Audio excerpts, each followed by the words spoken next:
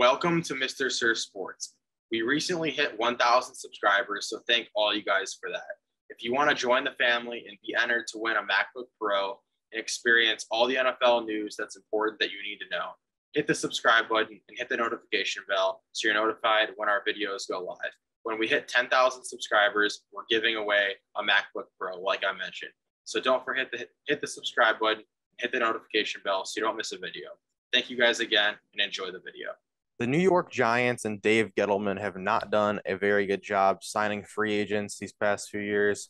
And Dave Gettleman might be the worst GM the last few years when it comes to signings because of these four signings. Golden Tate, Nate Solder, who's an offensive lineman from the Patriots that they signed, Patrick Onama, and Kenny Golladay.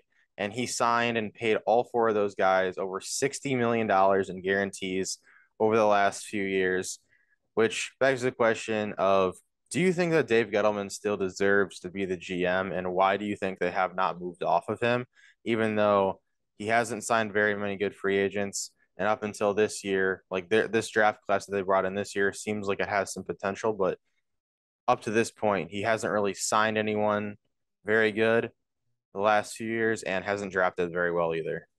Yeah, that's a good question. Maybe I don't know if it's something for loyalty or what, but Dave Gettleman's been very bad. Worth mentioning about Golden Tate though, he did not play last season.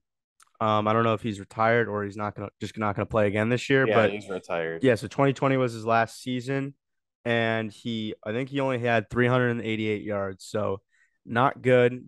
And then the other player from Detroit that they signed, Kenny Golladay. I mean, Kenny Golladay was very good in Detroit. And then everyone's like, wow, he's gonna come over to the Giants, team, be great. Everyone knows the story. No touchdown receptions. I mean, that in and of itself, like Kenny Golladay, like, dude, you're way too good not to score a touchdown in the NFL.